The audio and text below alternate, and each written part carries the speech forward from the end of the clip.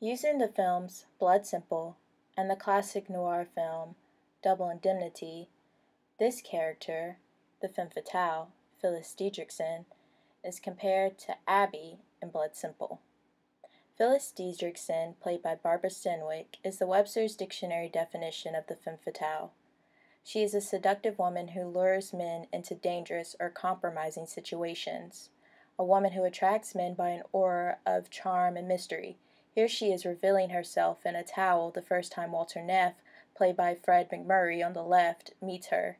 He is instantly captivated, wanting to help her get away from her husband. Now you hate him. Yes, Walter. He's so mean to me. Every time I buy a dress or a pair of shoes, he yells his head off. He never lets me go anywhere. He keeps me shut up. He's always been mean to me. Even his life insurance all goes to that daughter of his. That Lola. Nothing for you at all, huh? No, and nothing is just what I'm worth to him.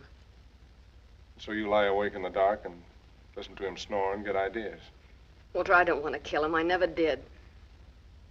Not even when he gets drunk and slaps my face. Only sometimes you wish he was dead. Perhaps I do. And you wish it was an accident. And you had that policy for $50,000. Is that it? Perhaps that, too. The other night we drove home from a party. He was drunk again. When we drove into the garage, he just sat there with his head on the steering wheel and the motor still running. And I thought what it would be like if I didn't switch it off. Just closed the garage doors and left him there. I'll tell you what it'd be like. If you had that accident policy and tried to pull a monoxide job, we've got a guy in our office named Keyes. For him, a setup like that would be just like a slice of rare roast beef.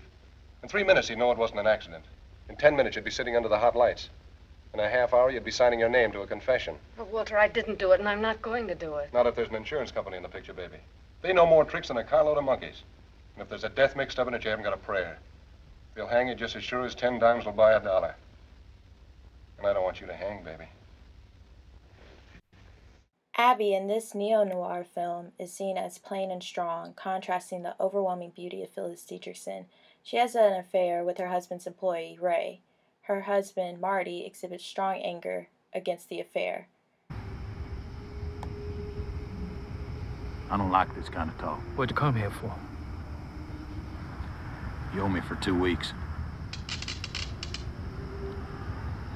No.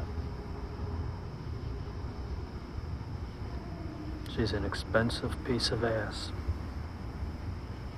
But you get a refund if you tell me who else she's been sluicing. I want that money. You got something to tell me, fine. What are you, a fucking marriage counselor? What are you smiling at? I'm funny, right? I'm an asshole? No. That's not what's funny. What's funny is her. What's funny is that I had you two followed. Because if it's not you she's sleeping with, it's someone else. And what's really gonna be funny is when she gives you that innocent look and says, I don't know what you're talking about, Ray. I ain't done anything funny. But the funniest thing to me right now is that you think that she came back here for you. That's what's fucking funny.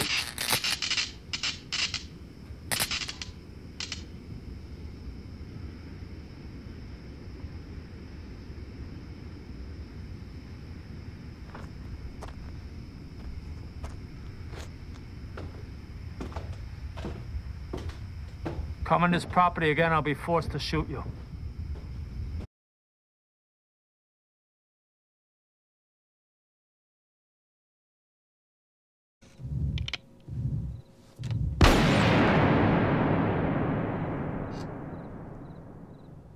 Marty employs Lauren Visor to kill them. He does not kill them, and instead attempts to kill Ray. Ray thinks Abby is involved because he finds her gun at the scene, so he tries to finish the job he thinks she failed to do and kills Marty himself. Abby did not manipulate Ray in any way to kill Marty, as opposed to Phyllis Dietrichson's manipulation to get Walter Neff to kill her husband. Abby is ultimately innocent in every aspect except for the fact that she commits adultery, but it is suggested in the film that Marty commits adultery against her as well. Visor kills Ray to Abby's shock, but she thinks Marty did it.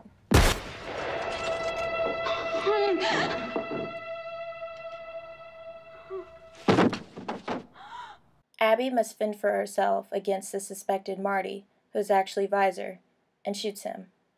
She escapes the tragic fate of the femme fatale despite her adultery and quote-unquote love triangle and survives.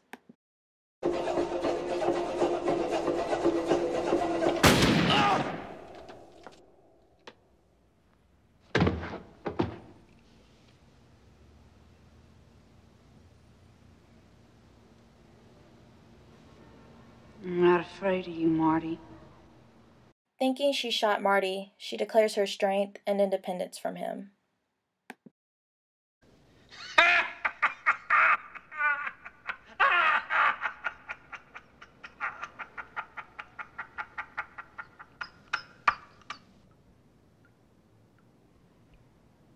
Well, man, if I see him, I'll sure give him the message. Even though she did not kill Marty, Abby's survival away from the male characters' scheming and killing helps her maintain her innocence as she acted in self-defense. Her innocence separates her from the typical femme fatale in this neo-noir film.